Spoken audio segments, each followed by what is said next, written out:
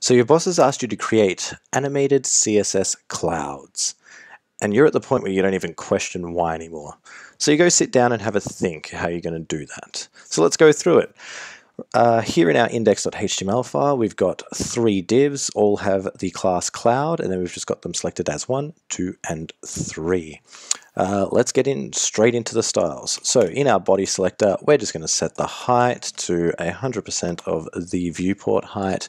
We're going to set the background to be a linear gradient, and we're going to go to bottom, sky blue, a bit appropriate, and cornflower blue. Long words. Cool, it's a pretty solid gradient.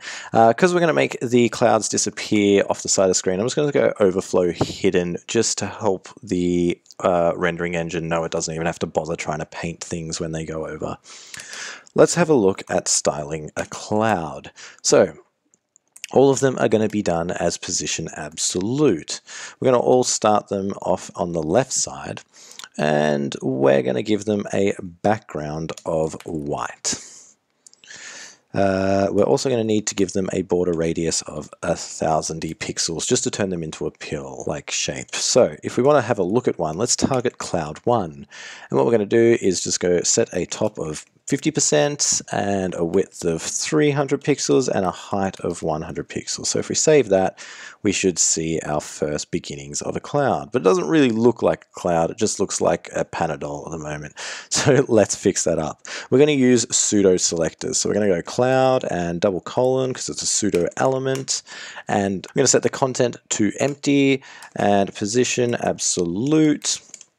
We're going to go top -80%, so it's we're going to draw a bubble here and a little bubble here. So we need to go up above the Panadol that we've got going at the moment. I want to have left 10%, so it's just over a little bit. Width 50%, height, I don't know, 150%, why not?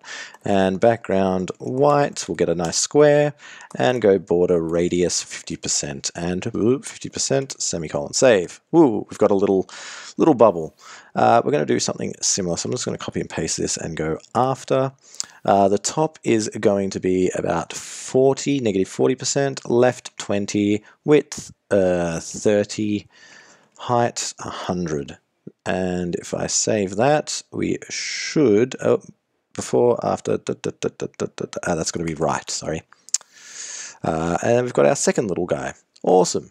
Now, let's animate them, my favorite part. So let's go at keyframes, we're going to call it zoomies, and we're going to go from. We're going to go left 0, and then we'll go 2, left 100%. Sweet, we'll come back up to our cloud, we'll go animation, zoomies, 5 seconds, infinite linear. Now, if we look at that, this is going to disappear off the right side of the screen, but it's going to snap instantly on the left side. So we want to fix that. And what we're going to do is go transform, translate X. We're going to set -100% to start with, and then it'll even itself out as it goes along. So this should now transition in nicely. Beautiful. We've got 3 clouds, but we're only creating 1 at the moment, so let's change that. So if we just target 2, we're gonna bring this one up a bit. It's gonna be like 30%. We're gonna make a little baby cloud. We're gonna make it 60 pixels by about 20 pixels. And we're gonna also give it an animation duration of about 10 seconds. Alrighty, on to the third cloud. We're gonna make this one a little bigger. It's gonna be a bit higher. 120 pixels by 40 pixels, and we'll give this one about a duration of 8.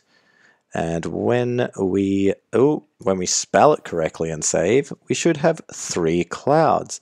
Isn't that cute? If I drag the screen over, we can watch them a little better. And there you go.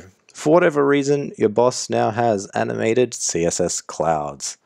Pretty cool. Get my cursor out of the way. Hope you've enjoyed, and I will see you next time.